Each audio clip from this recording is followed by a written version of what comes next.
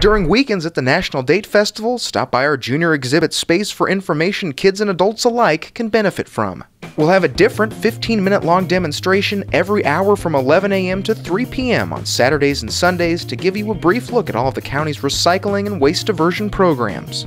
At 11 a.m., we'll show you what happens to your trash, green waste, and recyclables once you put them out to the curb, and why recycling is becoming more important than ever to preserve our valuable natural resources.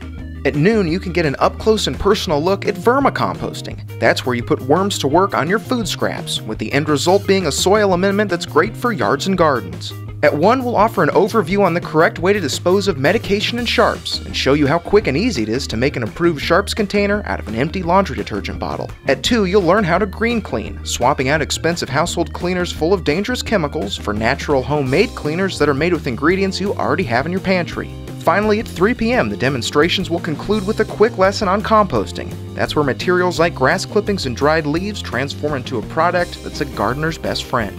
Of course, we'll have prizes to give away during these demonstrations, including swag bags and even a GeoBin compost bin. So stop by and learn how you can make a difference by managing waste for a better tomorrow.